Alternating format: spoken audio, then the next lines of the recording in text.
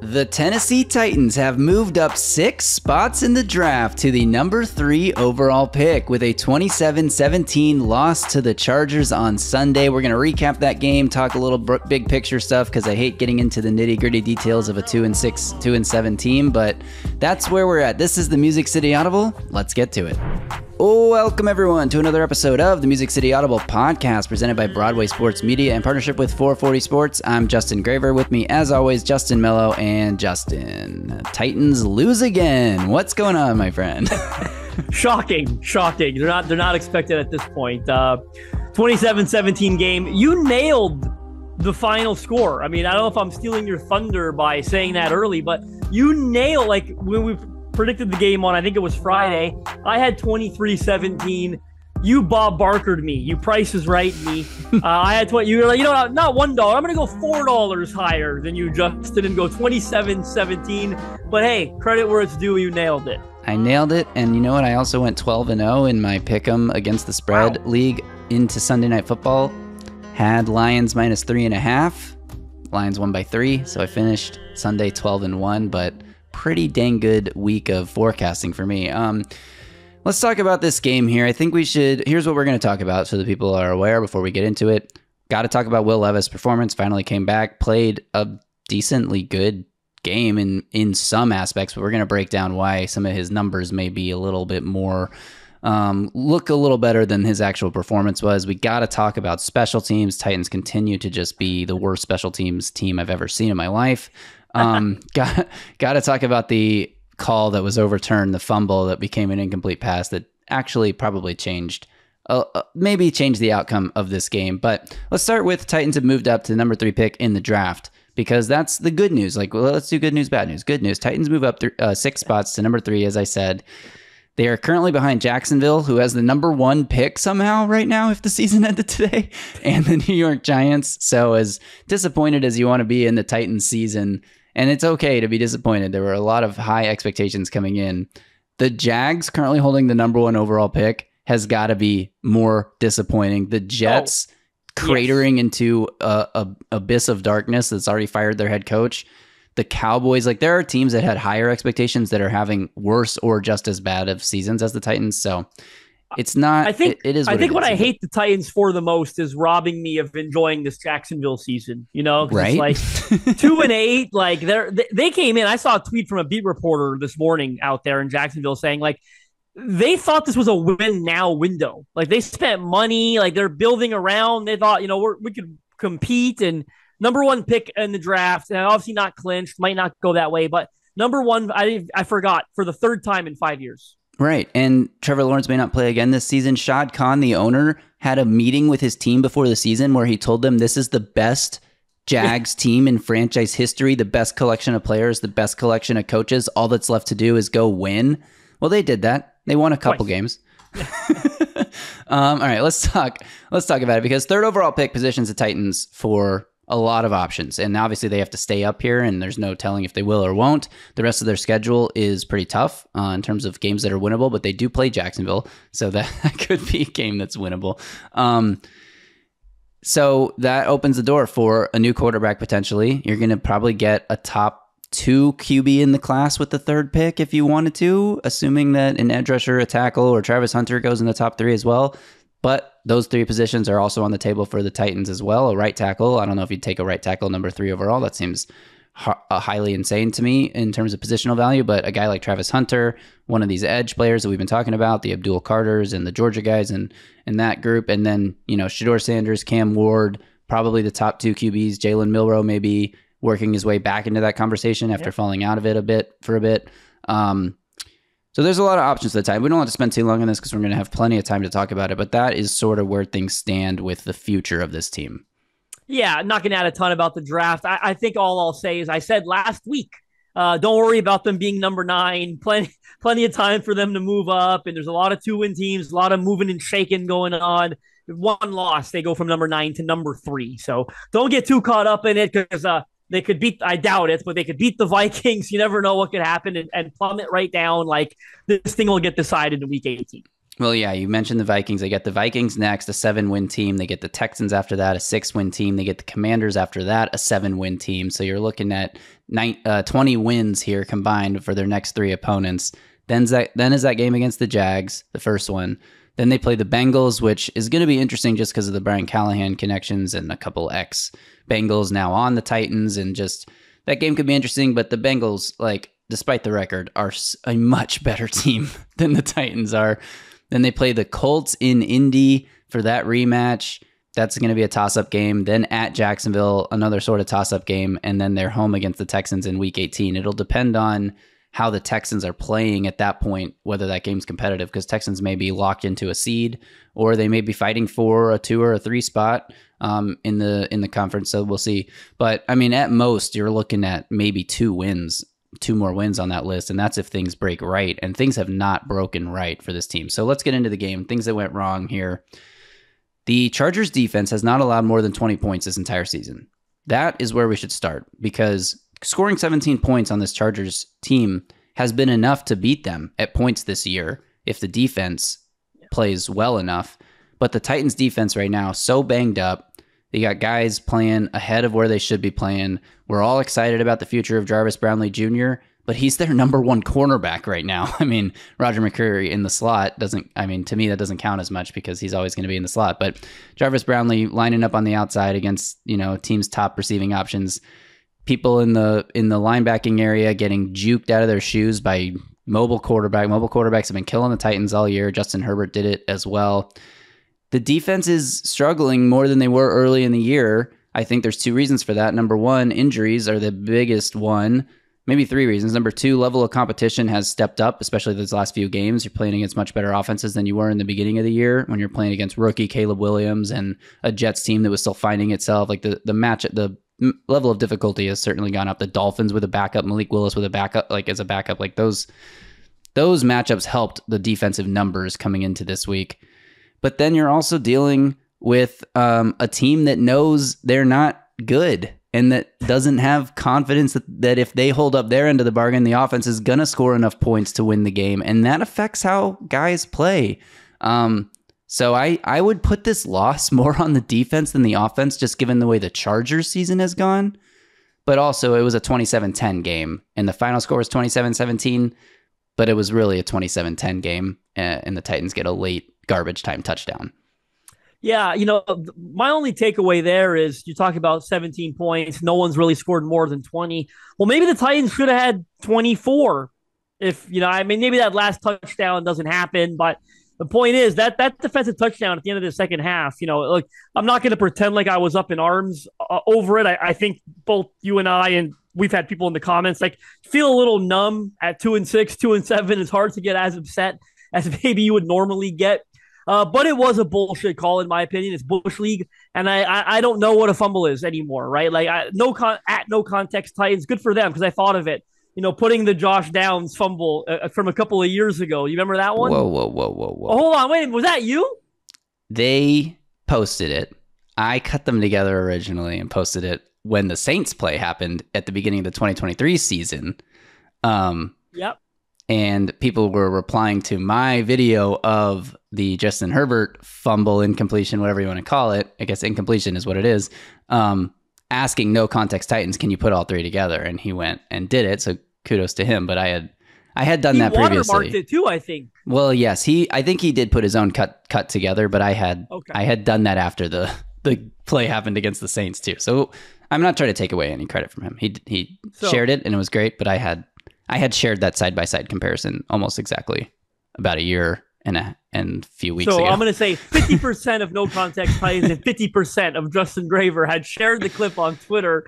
That I don't know what it's a fumble anymore. I have no idea. I thought it was a fumble, to be honest with you. I thought Simmons' momentum hitting him is kind of what pushed his arm forward. And I'll tell you, the commentator, I can't remember who it was. I was, watching half distracted, to be honest with Jonathan you. Vilma.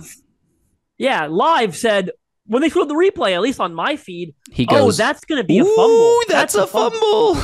Yeah, and then you get I just blows me away. And then Brian Callahan said that they initially told him it was a fumble. Yep. And then they told him, oh, no, we went back. No, Just he was irate. Terrible officiating in this He was irate on the sideline. He was given the ref the Will Levis treatment, the what the fuck are you doing treatment, except he was yelling at the refs. Like, that is bullshit.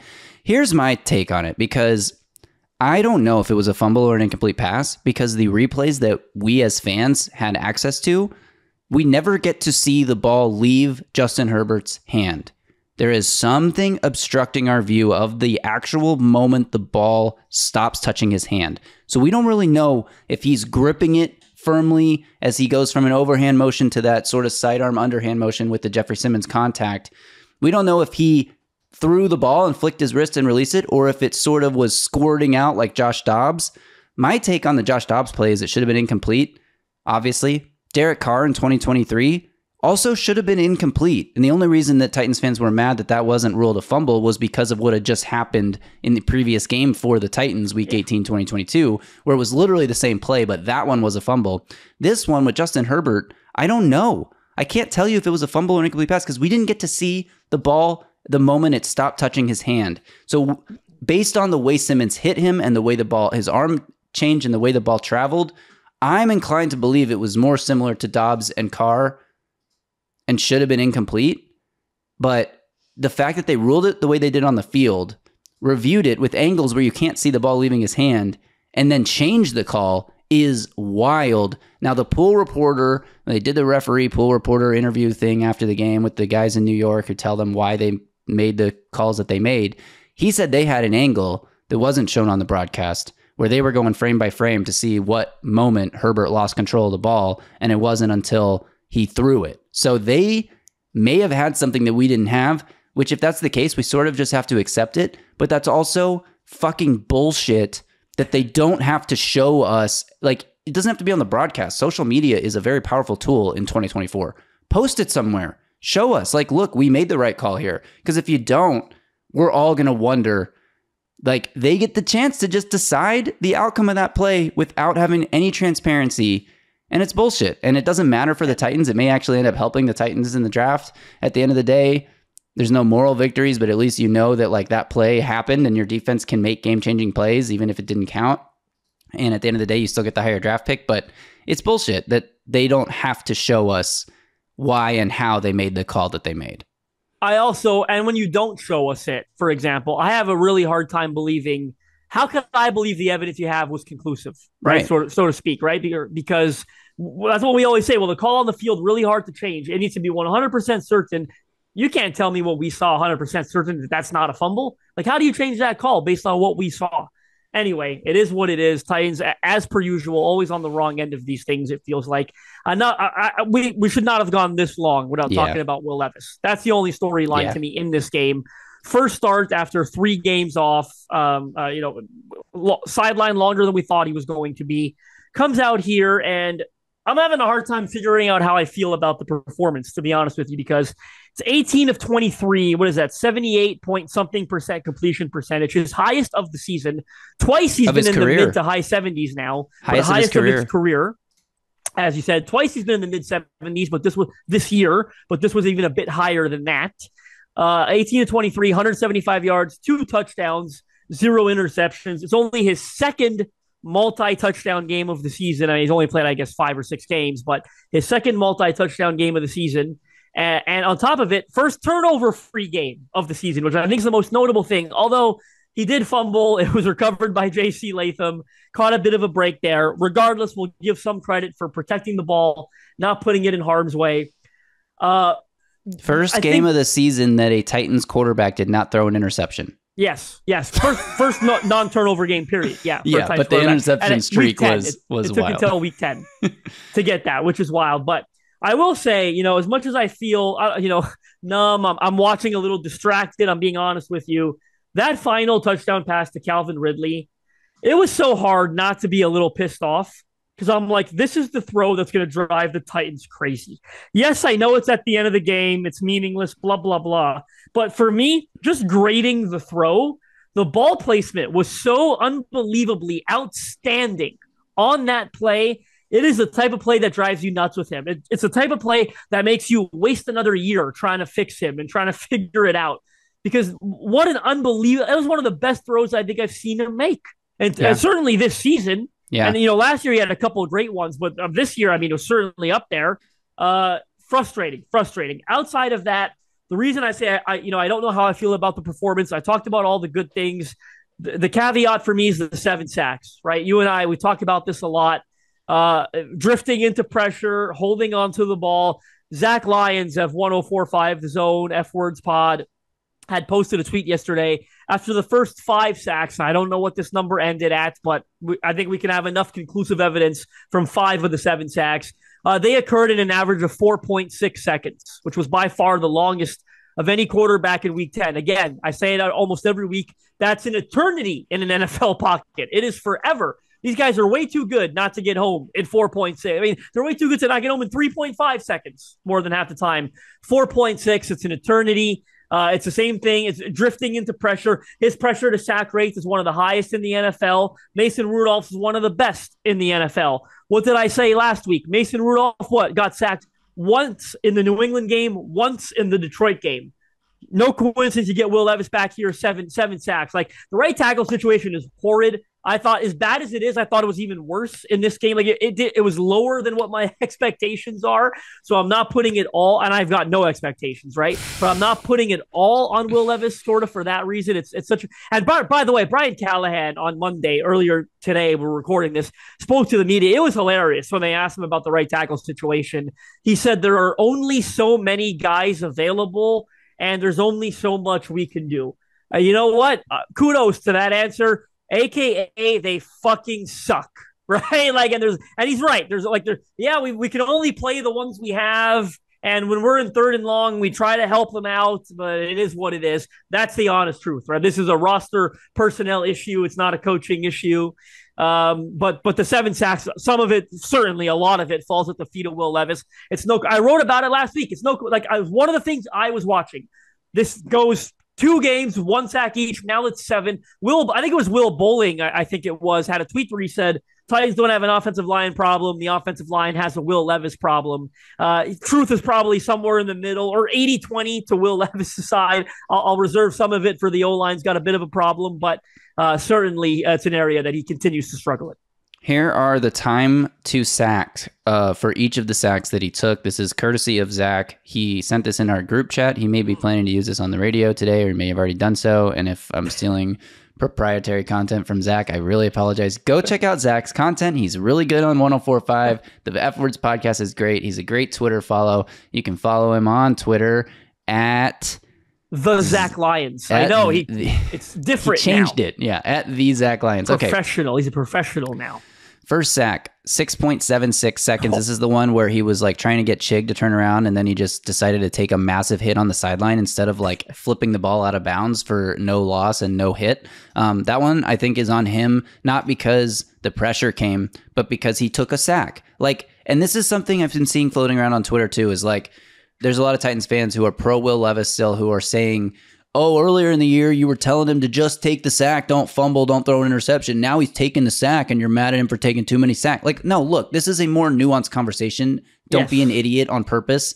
If he's rolling out, this happened twice in this game, once on the Chig play and once in the second half. If he's rolling out, knows he's under pressure, and he's looking for a receiver down the field, that is all great. But at the moment when you are finally out of time and you're going to get sacked, you're not going to juke out 2 or 3 defensive linemen, linebackers, safeties crashing on you. You're not going to juke these people out. On the sideline already, too. On the sideline already, and pick up more than a yard or 2 at best. You're going to take a massive hit unless you slide down, which if you slide down, you're going to lose yards. Just flip the ball out of bounds. Just make the smart play and get the ball out of your hand. Don't take the hit. Don't put it in harm's way. And don't be an idiot. Just flip the ball out. It drives me crazy that he did this multiple times in this game. And the Chig one, the first sack of the game was the first one. Second sack, 3.2 time to sack. Now, Zach watched this play, and he said that Will Levis had a chance to run. He didn't have awareness on where the rush was, and he stared down his receiver. But 3.2 seconds from time to snap to sack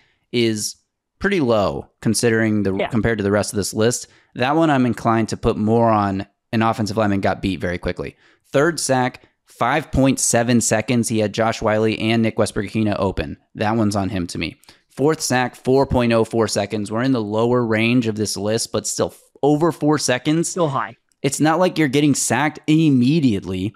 5th sack, 4.4 seconds. 6th sack, 3.51 seconds. That's the second shortest, but he had Tyler Boyd wide open on that time, and he sort of drifted and hesitated and then got sacked. And then the last sack, 4.37 seconds. He had nobody open, credited as a coverage sack, and he goes down. That one I'm less inclined to feel bad about, although that might have been the other one he had a chance to just throw the ball out of bounds on. So all in all, these are not short time to sack. No. These are long. These are 3.5 plus seconds, every single one of them. Again, his right tackle sucks. He's under pressure a lot because of that. But it's not like the O-line isn't identifying a free rusher and he's just like immediately hitting the backfield and there's literally nothing he can do. Like, good quarterbacks navigate bad O-line play by their movement in the pocket, their anticipation of where the rush is going to come from, their just general feel, awareness, presence, whatever term you want to use. And Will Levis doesn't have that. He hasn't had it since dating back to watching him in college. He's never been that kind of player. And does that mean he cannot be a successful NFL quarterback? It doesn't. If you build a great offensive line for him, he's got the physical tools that are necessary to success when it comes to making the big throws, having the big arm, the strength, the ability to fit it into tight windows, change your arm angle. Like, he can do those things physically. And so if you give him a great offensive line, he can do all those things. But you're not going to win championships that way. You're not going to be elevating your teammates that way. And so the question becomes like, do you give him another year and hope that some of these pocket awareness issues start to get better? Brian Callahan said that they sit down and watch the plays with him where he could have gotten rid of the ball faster, and they hope that he can learn from that. At this point, even the touchdown to Calvin Ridley, not the second one, the first one, the beautiful bomb, was way late. And Ridley had to slow down a little bit for it. And if he wasn't wide the fuck open, that's a broken up pass. Maybe it's not a touchdown. Best case, Ridley has to go like make a contested catch and he's down at the 6 or whatever because he is late. He's still not processing. And I get it. It's only week 10 and it's not that huge of a sample size yet. And how much time are you going to give him? But you give him too long, you end up like the Giants with Daniel Jones, where you got a $40 million quarterback who can't read a wide open receiver. And by the way, the first touchdown, unnecessary pump fake. Again, I'm not quite sure who he was pumping out there. There's no safety to move. Yeah. There was no one there. So it was he loves that unnecessary pump fake. Couple things I'll quickly rebuttal. The offensive line play, I say it every week. It's a pandemic around the league.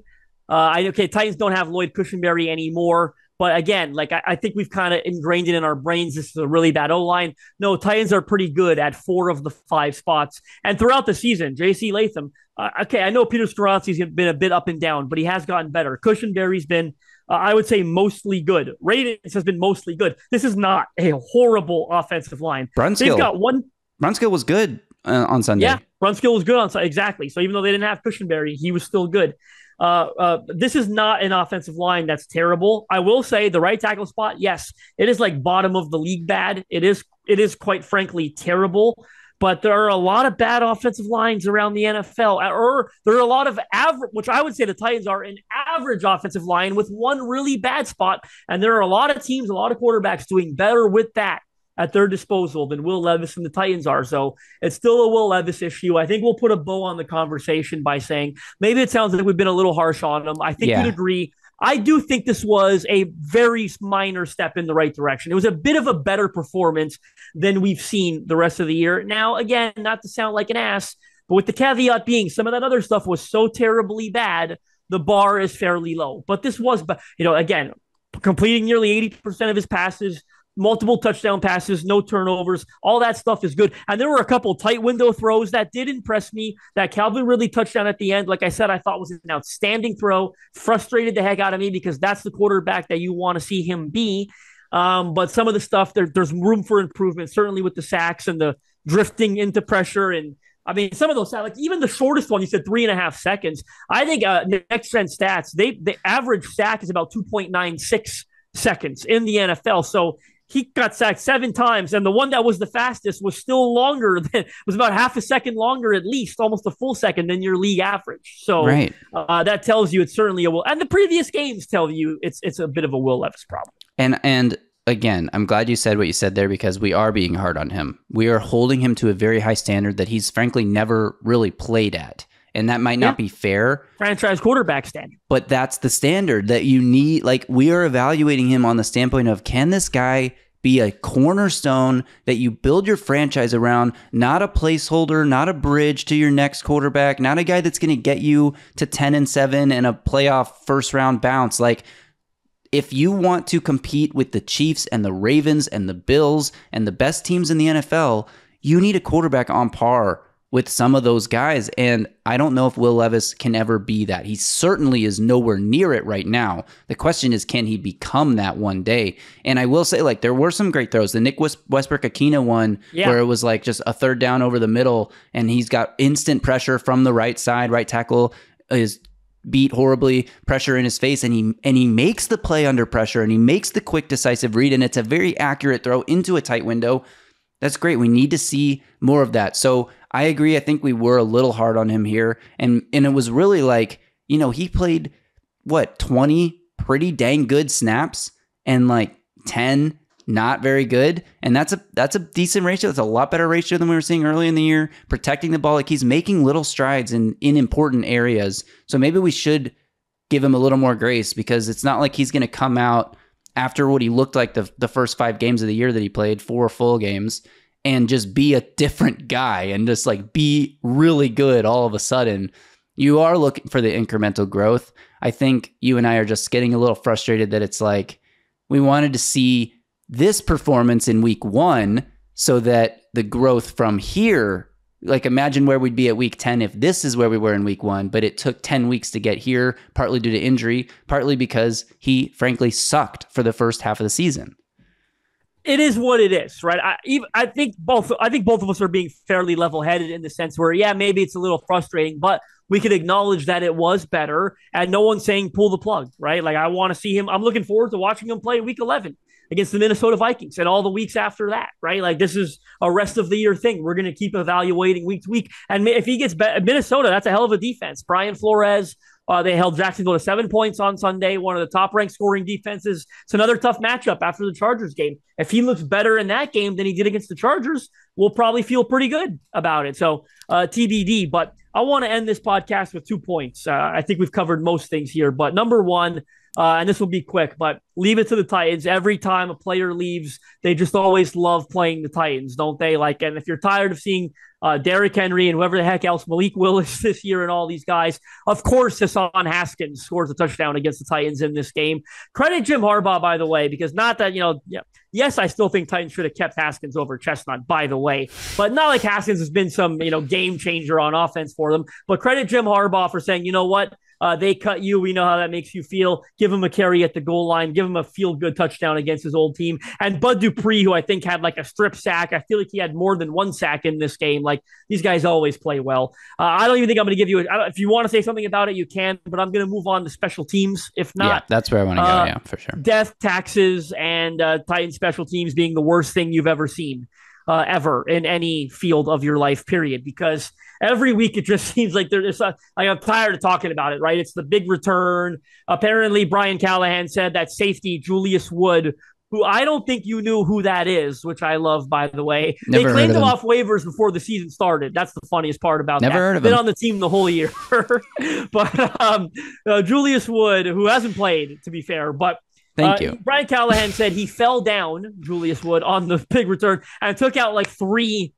I didn't see it. I got to look back. Did he fall and roll? Like, how did he take out? Like, did he just keep rolling? I should go find this play and set it to the circus music and just see what it looks like. Yes, exactly. So all I've got to say about that is Brian Callahan's going to get up there and talk about that, how that's bad luck. This has happened, yada, yada. What I'm going to say is it's incredible how much bad luck the Titan special teams unit has every single week, right? It's so they're cursed every week. That's a good special teams unit. They are well coached. They just have something go horribly wrong, unluckily, flukily, whatever the damn word is. Every single week something goes wrong. It's none of their faults. And one of the big bright spots of the Titan special teams unit, Nick Folk, missed a field goal. Yeah. But where I'm at with the special team stuff, like, look, we can keep talking forever about how they need to fire the special teams coordinator and blah, blah, blah. Like, again, I don't think that's going to fix anything midseason to do that. So it is what it is.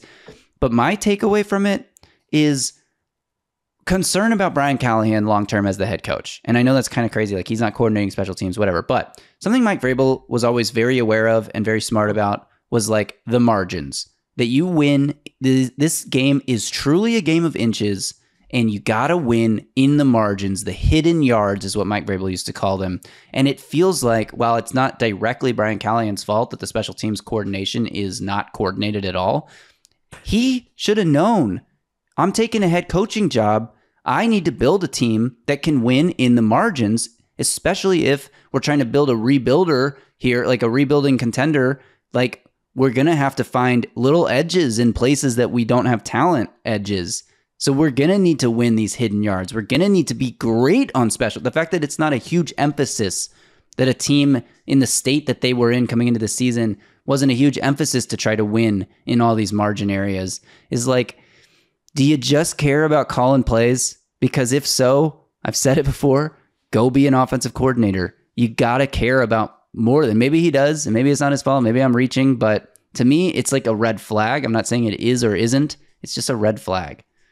Yeah, and one thing that bothers me a little bit, to be honest with you, is this fan base, gave Mike Vrabel a lot of shit for he's too loyal to bad coaches, right? Not one of those guys, not one, give me one, had a unit as bad as this special teams unit is. And I say it's all relative. You want to say, well, the only one I could even think of personally is, well, the offensive line last year that, you know what, though? The offensive line had Andre Dillard at left tackle and a bunch of bums at right tackle, yada, yada. That was a personnel issue. If the special teams have a personnel issue, that's much easier to solve than an offensive line personnel issue, because you kept those guys on special teams when you could have kept others. You get what I'm saying? And he made the decision with Rand Carthon for sure, but definitely had a ton of input on Rand saying 5 tight ends, to keep Chestnut over Haskins, all those guys that are not doing a damn thing on special teams. So there is not one coach in this Titans past that had a unit as bad as Colt Anderson in the special teams unit. So let's talk about loyalty to bad coaches. Yeah, and I think that that's the thing that, again, red flag is just like, do you know how to captain the ship of a team and really make those decisions? I don't know. It's TBD. We give Brian Callahan a little more grace than this because it is his first season and he's young and he's got to learn. But like, there's a lot of concern about the future of this organization, in my opinion. The people running the ship right now, I don't know that they're the ones to do it. But anyway, we've talked for long enough about this shit team. Do you have any final thoughts? We did not do I'll drink to that, which we need to do, or else we're not going to get paid this month. So I'll drink to that, brought to you by Sinkers Beverages in East Nashville, Bluegrass Beverages in Hendersonville. I'll drink to the Titans moving up to the third pick. We already talked about it, so we're going to spend a lot of time on it. Probably should have just done this segment at the top of the show, but anything else you want to drink to? Yeah, I'll give you a real thing because that wasn't fair. Calvin Ridley, 2 touchdowns with Will Levis coming back. Don't forget how they looked never to be on the same page ever throughout the early portion of the season. Calvin Ridley finally breaks out when Levis is sidelined. Calvin Ridley playing a couple good games under Mason Rudolph. I certainly had some questions if that would continue when Levis came back. So it was positive to see Will Levis throw a couple touchdowns to Calvin Ridley, because I did the math earlier today. Calvin Ridley had caught, I think, 33% of his targets in the Will Levis starts before Sunday. 33%. That includes, remember, the 0 for 8 game against the Colts, but it wasn't very good in the other games that Will Levis started. The first 3 specifically, right? It was the Bears. I didn't count the Miami game, of course, because he got hurt so early in that, but 33%. So it was positive. It was encouraging to see Calvin Ridley have a good game on Sunday. It's the first one with Will Levis as his quarterback. That's a great thing to drink to. I'll also drink to nailing the final score prediction to the T. All right, I'll drink to that. Brought to you by Sinkers Beverages, the premier wine, spirits, and beer store in East Nashville, serving the community since 1985. Their knowledgeable staff is proud to help you with large parties, themed events, or finding something unique for a special occasion. From birthday parties to milestone celebrations to everyday moments, Sinkers can help with the right drink for every occasion. And if you head to the sinkersbeverages.com website or check the link in this podcast description, you can join the In-Crowd. In-Crowd members get access to allocated wines and spirits, exclusive events, early access to barrel releases, and more. Plus, they're on Uber Eats. Justin, we did it. We recapped this game. Anything else? Get ready to play the Vikings on Sunday. And, oh my God, dude. Will Levis is going to take 12 sacks in this game. His head is going to be spinning. Brian Flores is going to coach circles around Brian Callahan. I cannot wait. The only thing I'll say is that the Vikings offense has looked putrid the last handful barely of beat games. Jacksonville on Sunday. Mac Jones, Sam Darnold had 3 picks against a really awful Jags defense. Yes, so that's maybe the Titans defense will score some points. We'll see. They tried to last week, and the NFL said, no, you're not allowed to. You're the Titans. You don't get to score on defense. All right. Thanks, everyone, for tuning in. We really appreciate you guys if you're listening, but we appreciate you more if you watch us on YouTube. Make sure you're subscribed to the Music City Audible. Give this video a thumbs up, like, turn on alerts so you get a channel notification every time we drop a new video. And finally, leave a comment. Drop a comment below. We appreciate all the comments that have been coming in. All the people that are sticking with us through this miserable, miserable season. I know consuming content about your favorite team is a lot harder when your favorite team sucks. So we really enjoy and appreciate everyone who comes back every week despite the mounting pile of L's that are just sitting around at St. Thomas Sports Park. That's Appreciate you guys. All right. Until next time, y'all stay safe out there and tighten up. Or, I don't know. Should I hit it? Tighten Hit it down.